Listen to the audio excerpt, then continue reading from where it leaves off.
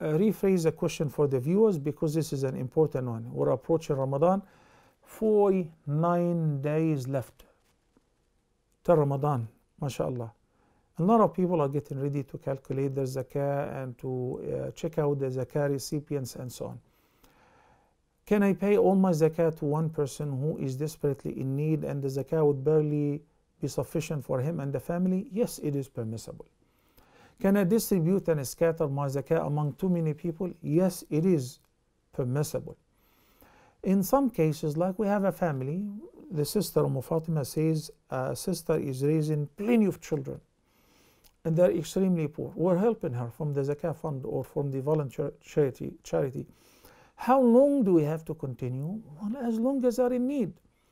And you recognize that they are in need, they are not wasteful, they are not taking advantage of the charity that is given to them by people and being lousy. So the kids are young, they go to school, they cannot work on their own, they are underage, and she's a single parent. What difference would it make if I give her the zakah or I look for somebody else in another neighborhood or overseas? She's eligible, then continue giving her the zakah. We perceive this case as a gift that Allah is giving us. And under any circumstances, one should not think that I'm doing this family a favor. As mashallah in the beginning you said, thank you Shaykh for what you're doing for the ummah. I've never ever considered that I'm doing anything for the ummah. And yesterday and before yesterday, myself and my wife and my kids, we get together and we speak about the great bounty of Allah upon me and upon us to choose me and my family to do this. So it is the ummah which is doing to me. It is you, Fatima, and Abdul Aziz, and Maryam from the USA, and Amatullah, and Mikael from the Philippines, Isa from the UK, Morris from Sierra Leone. It's you, brothers and sisters, who are giving me the honor and sparing some time to listen to me and to listen to my answers. I'm doing my best to only present the answer from the Quran and the Sunnah, not my personal views, but for you to spare some time and to sit on daily basis for an hour to listen to me. You, jazakumullahu khairan. What am I doing? Nothing. I used to have hundreds of colleagues who studied in the same classroom in Al-Azhar. We studied in the postgraduate educations, in the masters, in the PhD. When Allah chooses one, He says, you are going to present the deen in this platform. Thank you, Allah. Thank you so much for giving me this honor. And thanks to the viewers who are sitting and watching. This is how it is.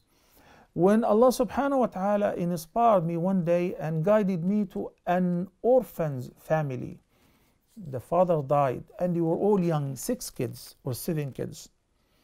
And he was a teacher. So his retirement was less than $50 a month. Okay, and I don't know how the sister was raising them. MashaAllah, she made them all memorize the whole Quran. And in their different levels of education, elementary, middle, high school, and some been to university now, they are either the first or the second or the third. So they excelled in their education too. It's an honor that Allah have brought to me to guide me to this family. So if I end up giving them 50% of my zakah, in addition to the voluntary charity, I never ask for how long I would continue or keep providing for them. Oops, I'm not providing for them. I'm not even providing for myself. Okay, I mean assisting them. I'm not assisting them.